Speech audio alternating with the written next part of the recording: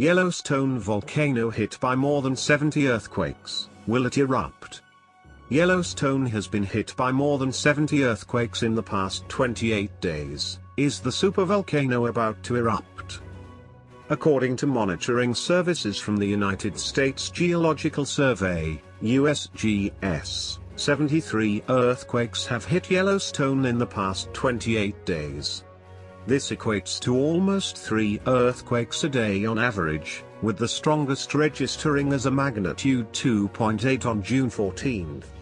However, some experts warn it is not necessarily the size of an earthquake which is the indication of an upcoming volcanic eruption, but more the quantity of them. Portland State University geology professor emeritus Scott Burns said, "If you get swarms under a working volcano, the working hypothesis is that magma is moving up underneath the."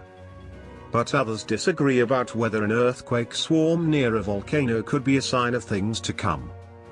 Jamie Farrell at the University of Utah in Salt Lake City believes this is just part of the natural cycle for Yellowstone volcano, saying, "Earthquake swarms are fairly common in Yellowstone."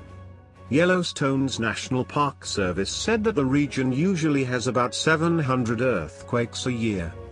On the upper scale, Yellowstone can experience up to 3,000 quakes in a year. The USGS says, almost all earthquakes at Yellowstone are brittle failure events caused when rocks break due to crustal stresses. Though we've been looking at Yellowstone for years, no one has yet identified long period, LP, events commonly attributed to magma movement.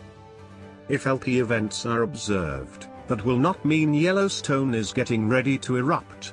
LP earthquakes commonly occur at other volcanoes in the world, including volcanoes in California, that have not erupted for centuries or millennia.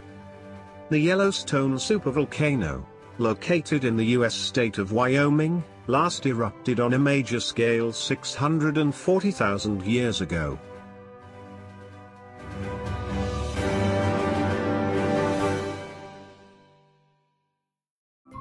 Thank you for watching.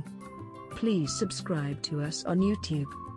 If you like donate to us, visit home on the page PayPal.